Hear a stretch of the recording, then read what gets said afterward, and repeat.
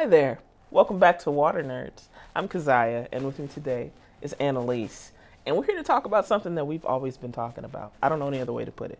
I mean, we talk about water quality a lot. We talk about emerging contaminants. We talk about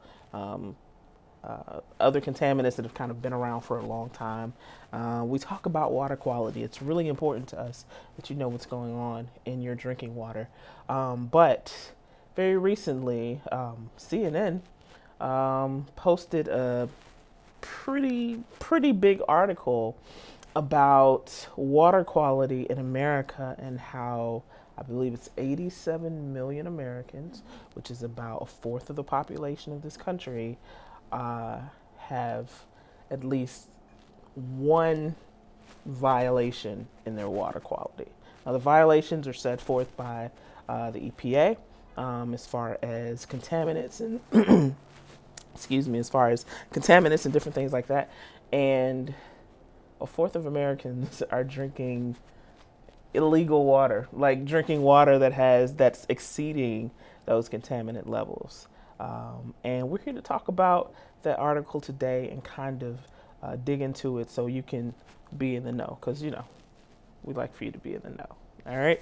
So Annalise, what the ham sandwich? Okay, so like, what did CNN like reference? Like, where did this all start? Yeah.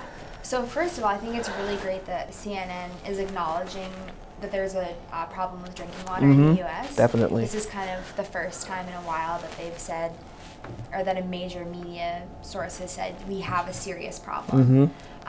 So CNN referenced a report by the Natural Resources Defense Council, or the NRDC, that they did last year.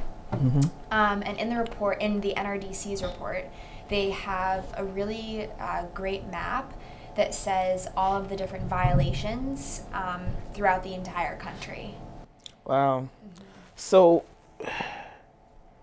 wait. So, what's a violation? Like, what constitutes a violation? Yeah.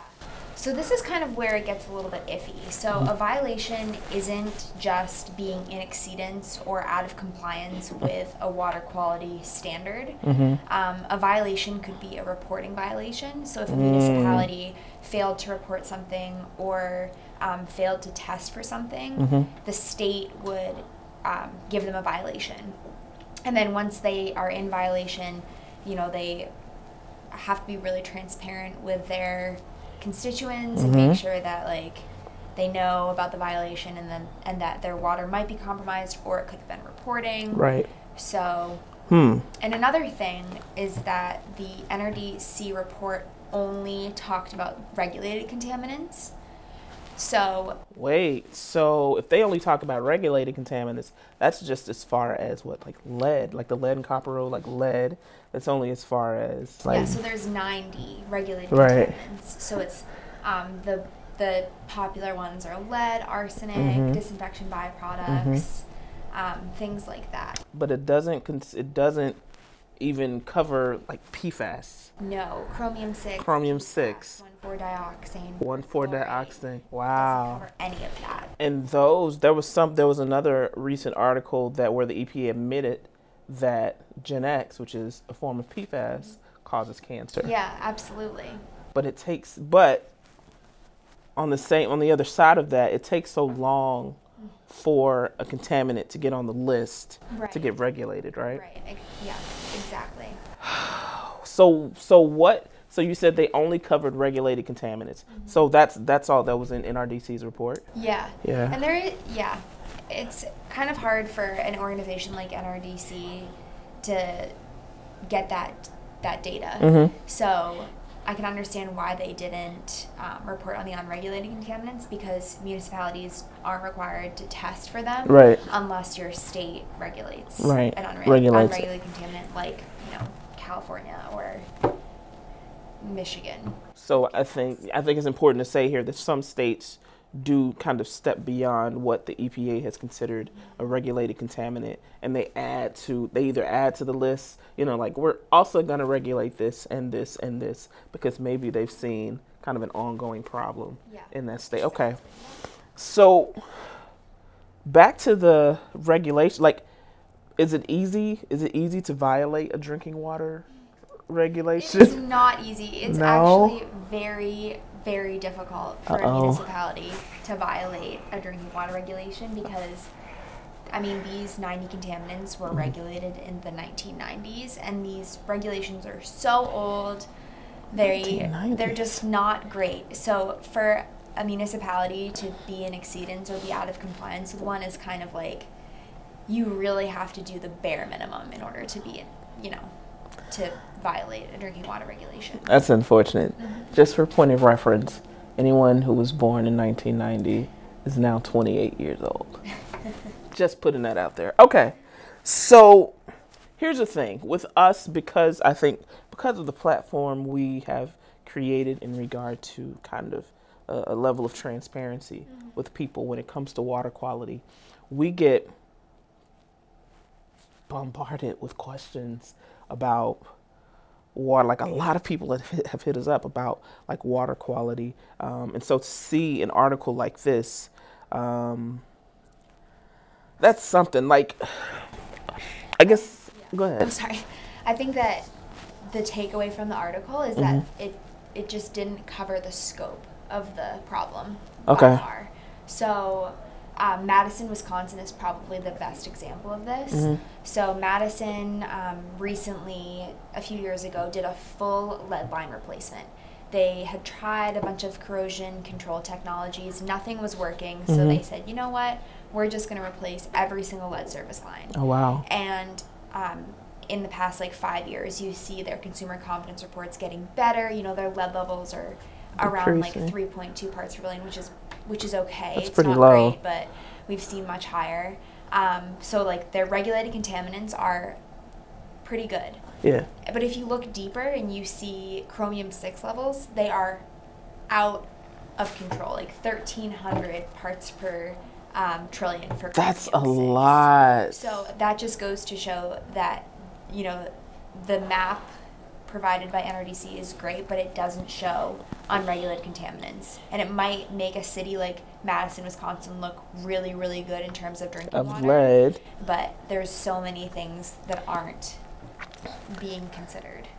So here's a hodgepodge. What if, by some miracle, EPA, Andrew Wheeler, hops on a mic tomorrow? No, it's Saturday. He's not going to hops on a mic Monday and says, hey, we're going to add PFAS, chromium-6 to our list of regulated. Forget the red tape, forget the years of waiting. We're going to add it to our list of regulated contaminants. These are the MCLs. These are the maximum contaminant levels. If you exceed those, you're in violation. How much bigger would this be? People would be astonished and very frightened. Not to be fear-mongering at all, but there's no good news when it comes to chromium-6 and PFAS. No. That's why it's so important to dig deeper than your consumer confidence reports and make sure you're staying up to date with water quality news like ours.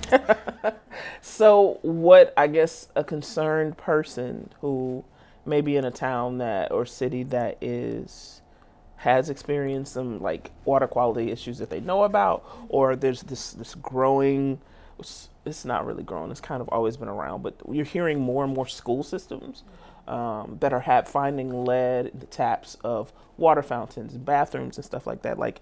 And some of them are not being transparent with parents and communities. There's huge, everywhere, from California to Charlotte to New Orleans to Chicago it's crazy. And so a concerned person would ask, so besides, keeping up with the water quality report that, your city is supposed to publish and make public and available every year, what else can they do? It seems like more and more when you consider infrastructure and you consider just kind of regulatory stuff and different stuff like that, it's a lot for just regular Joe American to navigate. So what can they do at this point? I feel like it's going to fall back on the consumer, yeah. Unfortunately. So Environmental Working Group has a great website that you can type in your zip code and get some information about your water. But yeah, just making sure that you're staying current and talking to your elected officials and saying, we have a problem, what can we do? Are things in the works to make this better? So true. And many, one of the things we talked about before is some municipalities offer free lead testing. It's up to you to kind of reach out to whoever your water and power is, or, you know, however your utilities are regulated, and see if you can get a free lead test to see if you got lead coming out of the tap. And, you know, you can take some next steps to ensure your family's health and safety. That's, wow, this is, well, okay, so one more question. Why, now, if NRDC came out with this report like a year ago plus, why do you think CNN felt the need to like report on it now? I think that probably within the past 6 months, the amount of water quality issues in the U.S. has been crazy. It seems like every day a new town is saying, we have PFAS in our water, we have chromium-6 in our water, we have extremely high levels of lead in our schools. So I think within the past 6 months, it's been a really, really hot topic.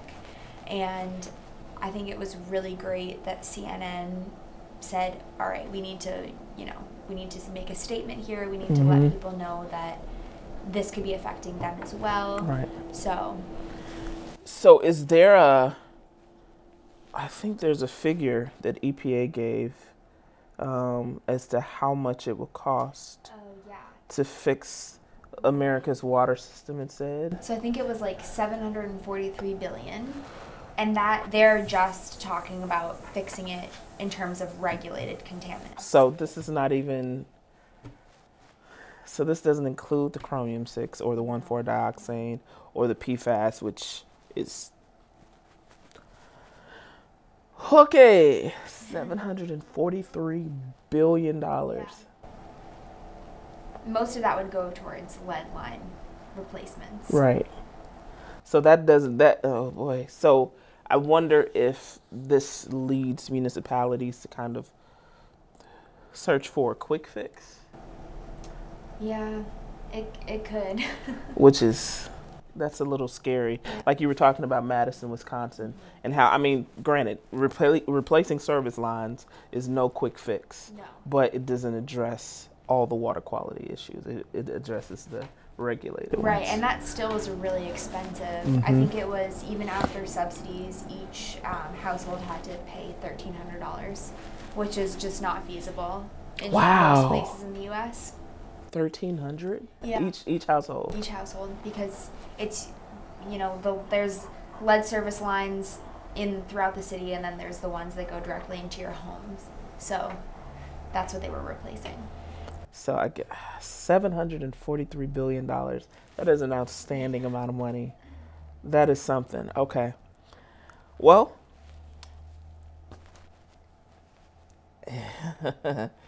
this is kind of what it is. It's water quality is a growing concern, even more so in this country. And we try to give you, you know, information you can use so you can be in the know and make the best decisions for you and your family. No scare tactics, no, that's not, but we react to bad news just like anyone else, right? And we want everybody to have clean drinking water. Yeah. I think that's a basic, you know, thing for everyone to have good drinking water. So thank you so much, Annalise, for breaking that down. And if you have any questions, that's what we do. We find the answers. And you can hit us up at hello@hydroviv.com, or you can visit our website at hydroviv.com and click on the live chat feature. And our live chat is actually alive. You'll talk to a human every single time. And we're willing to answer your questions about water quality, your concerns about, you know, things that are happening in your city about water quality. So thank you so much for tuning in to Water Nerds.